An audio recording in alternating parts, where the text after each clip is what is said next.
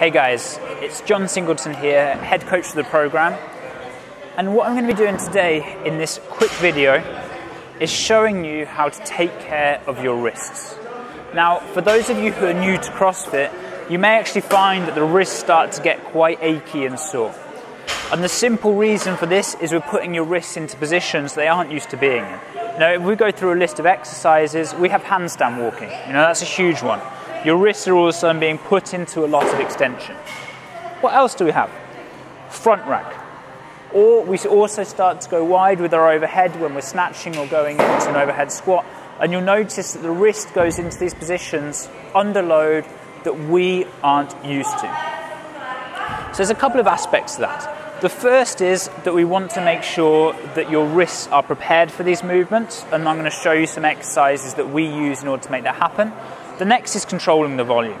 As a simple kind of analogy, for example, if I'm doing high rep shoulder to overhead, and let's say I've got 60 kilos on the bar, after 20-30 reps, my wrists might start to ache, and that might become the big limiting factor in that movement. And therefore, we have to start improving our capacity, our volume capacity, in order that when I get to those high rep numbers, I can handle it and my wrists aren't the limiting factor. But for now, I'm going to show you a series of exercises that can help strengthen the wrists and start to build that capacity. The first is extremely simple. We're just going to go onto the floor. I'm going to show you from the floor. Now, this is we've termed this set of movements wrist flow, and the reason is it's because like a flow for the wrists, obviously. Now we can do this in different ways. I'm going to do it kneeling, but you can actually do this from a push-up position as well. It obviously makes it harder. But I'm actually going to spread my hands as much as I can on the floor. I'm going to rotate my elbow creases forward, and I'm just the first direction. I'm going to start putting weight through onto the wrist.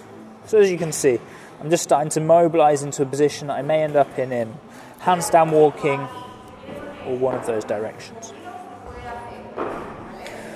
Next, I'm simply going to turn my hand out and I'm going to start rocking side to side. What you'll notice some people is they tend to handstand walk like so, with their hands slightly more rotated, and again it's just preparing the wrist in all directions. So I'm going backwards, forwards. Next, I'm going to come into this reversed wrist position. Now, some people will really struggle with this. If you can only get to here, that's absolutely fine. If you can get your palms touch the floor, even better. And then from here, I'm going to go back and forward. Again, I'm just feeling the stretch through my forearm, which way I want to feel it. Okay, so we have these three basic positions: forward, side and back.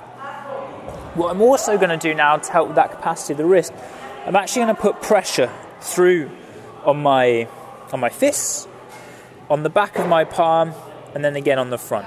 So now I just start to rotate through different positions. So as you can see, I'm going back, back, front, front, fist, fist, back, back, front, fist, fist. And I'm going to start building up different time. And as I say, for those who feel more comfortable, we can put more weight on.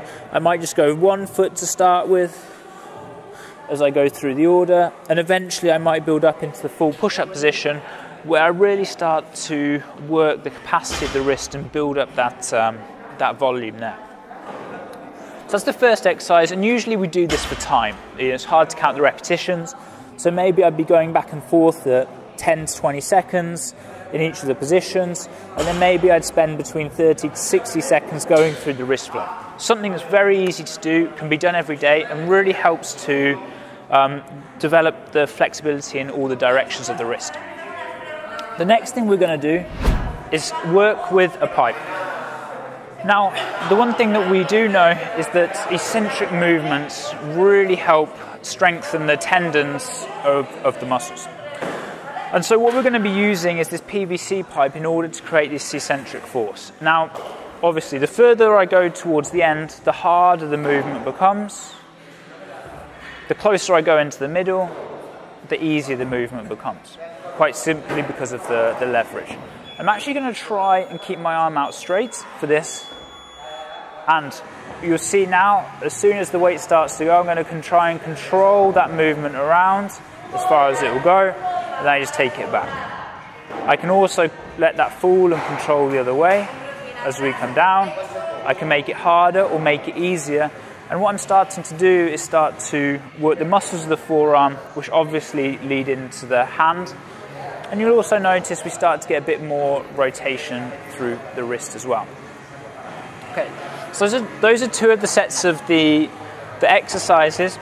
Now, we also have a lot of grip work we can do in order to strengthen the wrist. However, we are going to leave that for another video, because the grip strength is kind of, it has lots of applications through deadlifting, through the strongman stuff. But I'm going to look at one exercise now that is extremely important to try and help alleviate any wrist pain that you may have. So we're going to go over to a rack, and you're going to need a band. Okay guys, so this is the third exercise, and this exercise is mainly for relief of wrist pain. So as I mentioned, we have a lot of compression, a lot of extension going through the wrist in CrossFit, and sometimes that can lead to a bit of pain and discomfort. And what we're going to use now is a band to help with a bit of traction through the wrist and get the joints of the wrist moving in a slightly different way. So I use my rack. Now, there's two versions of this. One is slightly easier. I can literally just take the band onto the rack, and I can use it to help stretch in different directions. I can just get traction like so, where I'm coming obviously into flexion, and I can also help it with extension. Now, that's obviously a very easy version. A slightly harder version now is when we come onto the floor. And so, for those who are having troubles with push-ups, with burpees, and really feeling the wrist, this is a great exercise in order to help improve that. So we're going to come onto the floor, and what I'm going to do, I'm going to take the band around my wrist. I'm going to get some tension on the band, and now I'm going to come up into my push-up position. And what you should feel, obviously, is that the band's creating a force, and that should give my wrist a little bit more space. So I'm here. Now I can either go, if I'm starting to get relief in this position, I can now start to add in the movement that's sore. So I can start to come into a push-up and back up in order to test that. Or I simply can use this very simple motion here as we go through. There's also another option in order to really try and increase that, where now I can come in slightly from the other way.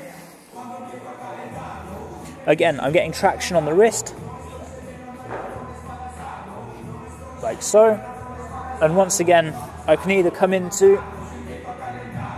my push-up position, or this time I simply can sit back, and what you'll notice is that the band in this instance is slightly increasing that stretch through the forearm. Yeah? We have three types of exercises there. One that's developed to increase the capacity of the wrist, we call that kind of our wrist flow. The other that really helps to strengthen the tendons that are involved with the wrist movement. And this third one with the band that helps to look at alleviating some possible causes of wrist pain. So I hope you found the video useful. If you have any questions or comments, leave them below and we'll be happy to get back to you.